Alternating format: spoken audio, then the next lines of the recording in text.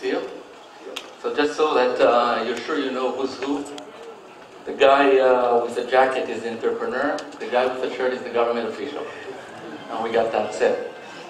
Glad to be here. This is a great event. Matan, thank you for your kind words, and really I think looking at this industry work from year to year shows the great potential that we have.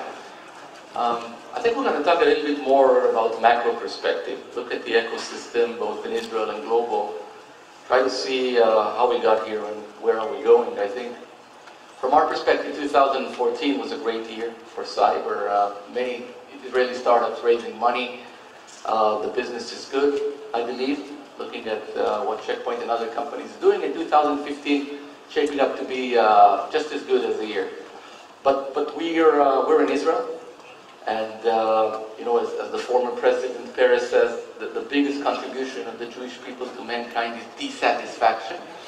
We're never satisfied. I want to talk about the challenges. I want to talk about the things that, at least from our perspective, we see as problematic. And let me throw one data point at you, Gil, and let's see what you think about it. So, again, while we see the fundraising is strong, and many companies are raising money, and obviously that's good, because venture capital is the fuel to the technology industry. This is still not reflecting in sales. And we see many small companies now finding it a little bit hard to penetrate the customers, to create scale, and certainly to ramp up. What's your view on that? How do you look at the ecosystem? Is this good? Is it just a phase? What are the main challenges that those companies have when trying to go into the market? I think first we have a great ecosystem with a lot of good ideas and great entrepreneurs. I think the challenge that entrepreneurs face, not just in Israel, all over the world, is that there's too many of the us or them. There's too many good ideas, there's too many companies, and if you just look at the ability of the buyer, in most cases it's the head of the IT department in any company to absorb all this new technology, it's almost impossible. When I started Checkpoint, every year there were, let's say, 1 or 2 new big trends in technology. And in each area there were 3 companies competing to be the best. And then every company or every idea got a chance, and every company that was really good got the chance to be the leader. If you think about the fact that today in our world, I don't know the numbers, but I think it's in the thousands of new companies every year, a buyer of technology cannot look at all these ideas, cannot evaluate them. And that makes it very, very hard for both the startups and the large companies to promote completely new products or completely new categories. And also from the macroeconomic perspective, the amount of money that's invested had to be divided not amongst the top 20, 50 or 100 companies, but amongst 5,000 companies. And that makes the share of everyone smaller. And I think that's a global challenge. I don't know if there's a good solution for it. I think that's the market powers that have to take care of it. Yes, let me share with you some of the things we've been doing within the Office of the Chief Scientist, because I agree very much with the challenge, even though I would say, and I know you agree, that in several aspects it's easier to be an entrepreneur in 2015 than maybe it was 20 or 25 years ago. Technology building blocks are there. We heard from the youngsters about the things they can do just by accessing open source technology or cloud and so on. At least I believe, and I have to say it because every time I go on stage I say that the most important word in the world of innovation is collaboration. And it's our belief that a lot of the challenges can be overcome by collaborating. And of course collaboration is industry and academia, which is relevant to this place, but it's also between companies. And here it's where big companies can work with small companies because each of them is getting something from the deal. Sometimes you're getting cutting-edge technology, which not necessarily is within your priorities, while the smaller company is getting the infrastructure, the market understanding, and the channels. So a lot of our platforms and funding schemes are exactly to make those combinations. Is Checkpoint doing any of that? We do have programs that first we work with many startups, learning what they're doing. Sometimes we acquire them. Just this year, we acquired 2 small Israeli startups with one without sales and one with very little sales. And when we think that they are a great base for some of key capabilities in our products in the next few years.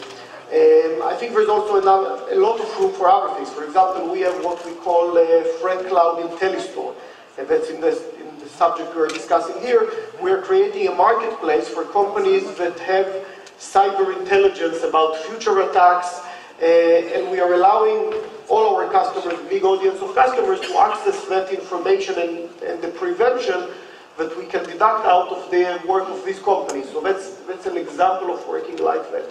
But at the end of the day, one thing we have to remember about startups, for startup, it's really the life of the people who are doing them, and they have to fight for their future. It's not a collaboration or other people that will take care of them. Every entrepreneur has to understand that they are going to go into a big, I don't want to call it a fight, it's not a negative thing, but a big struggle to find their unique place in the world and prove it to the world and be winners of their own. Yet I think, again, we can do a lot to reduce some of the risks, because we want people taking that challenge, which is important. Let's talk a little bit about Israel. Checkpoint is a multinational company, obviously a global company, but you have very strong Israeli roots. No need to explain, I think, to anyone in the audience. At least from our perspective, we're seeing both phenomena happening, and we can talk about cyber, even though it's not limited to that, with multinational companies coming to this country to set up R&D mostly centers here, leveraging the innovation ecosystem. And Joey, I won't show a little bit about the strength of Tel Aviv or Israel in general as such. We also see some Israeli companies sometimes going the other way around, at least focusing on government's role, but obviously I'd love you to talk about more. We have the OCS incentives, which take some of the financial burden and are very important, and we know that many times that R&D funding is essential to companies when they make a decision. We have, of course, also regulation, and regulation is also important in the world of cybersecurity. Regulation, which includes both export control policies as well as intellectual property limitations as of such, can be meaningful. Certainly, it's my perspective as the chief scientist and as the promoter of the industry that we should be as open as possible to promote the industry without harming national security, naturally, and there should be a balance. But apart from national security, there should be no other factor impacting the regulation. How does Checkpoint look at that? How's Israel leveling up with other places?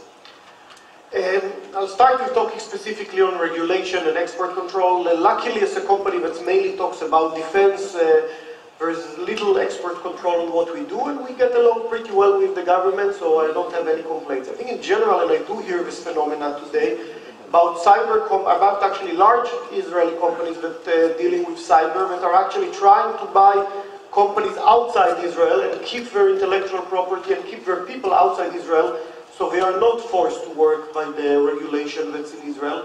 That's not a good phenomena for Israel or anywhere in the world. It's better to have these companies here and to have these people here, and it's better to have for the country. It's better to have little control than to have no control at all on what's being done in these spaces. And I think that's the one thing in macro that governments have to remember today. In the internet world, there is no boundaries, and companies, whether it's from taxation or regulation or access to people, companies can move very quickly, and companies can go everywhere they want, and there's no physical boundaries anymore to where a company should be. And Israel should be a very competitive place for companies that they want to base their, again, both their people, their intellectual property, their profits, all of that. As a country, we have to compete for the companies because the world is open, and Israel, as much as I love it and I'm based here and my company's here and I want to be here, it's not the only place in the world. And again, as an entrepreneur, many startups are Israeli startups, but then they create themselves as non-Israeli companies, and that also has a lot of advantages in a world when Israel is not always the best brand name for political reasons, not for technology reasons.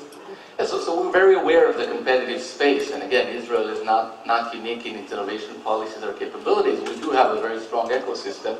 A lot of what we do, as part of the Office of the Chief Scientist, is to worry about the next 20 years.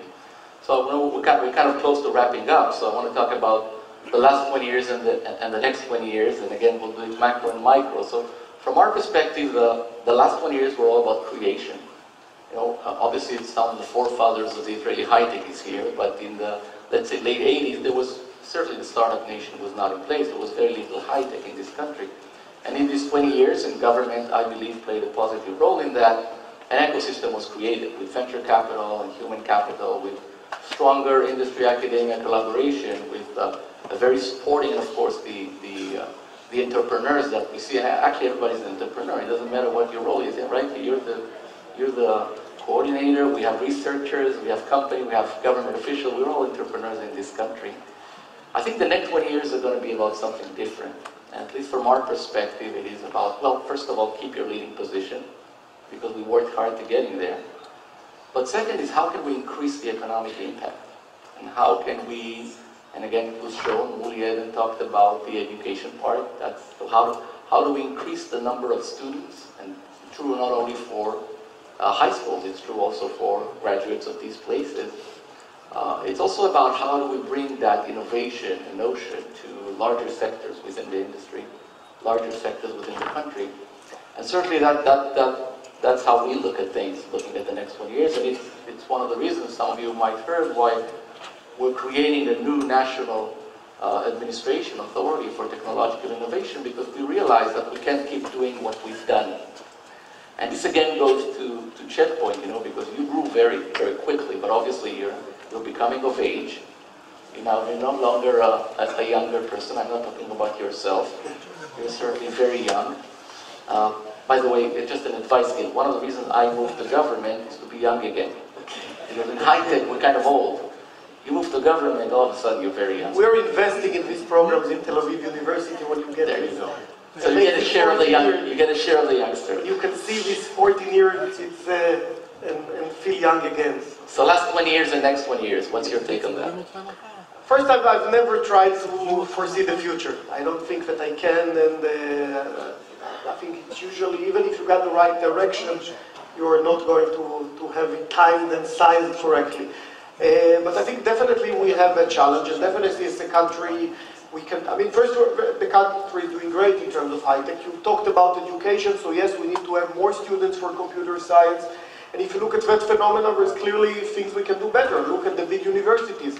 In the major universities in Israel, the number of computer science students has not changed in the last 20 years, the last 30 years, maybe except for Be'er Sheva, which really extended. In Tel Aviv, Jerusalem, the number of computer science students is the same, and it's not a big number, it's a few hundred students every year. So the demand in the industry is bigger, and if we can get these excellent universities to educate, to double and triple the number of students, it still be hundreds every year, but that can have a big impact on the universities and mainly on the economy, with better supply of excellent people that the universities have.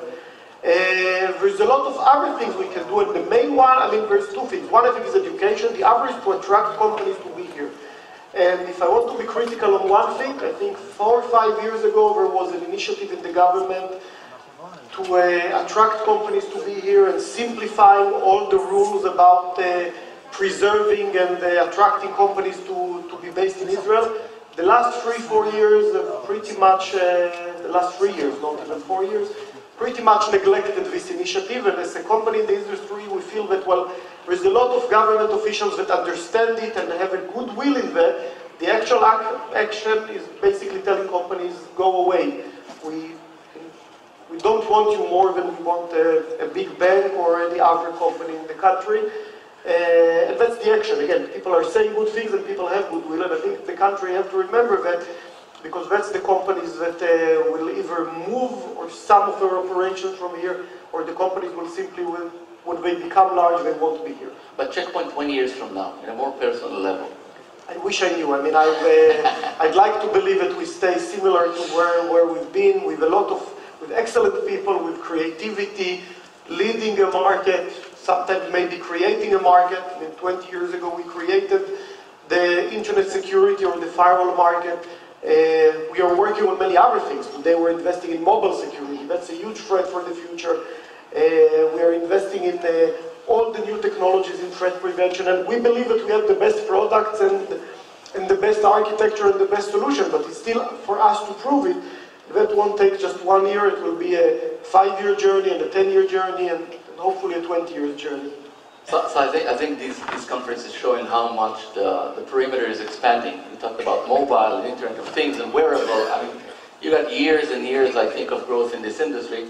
Certainly from our perspective, I think one of the goals or challenges will be to have 20 or 50 checkpoints. I think when we have that as a country, we're sure to have a very safe and bright future.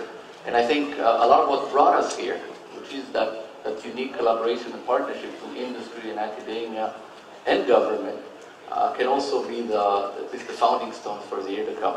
So I want to thank you, for this greatly intimate conversation, and thank you, Matan. Thank you all. Thank you both. Thank you. And again, thank you for sharing the debate and joining us. You guys both spoke about the future. This is the future, and I think it's a bright and promising future. So thank you all for joining us today, and again, thank you guys. Thank you very much.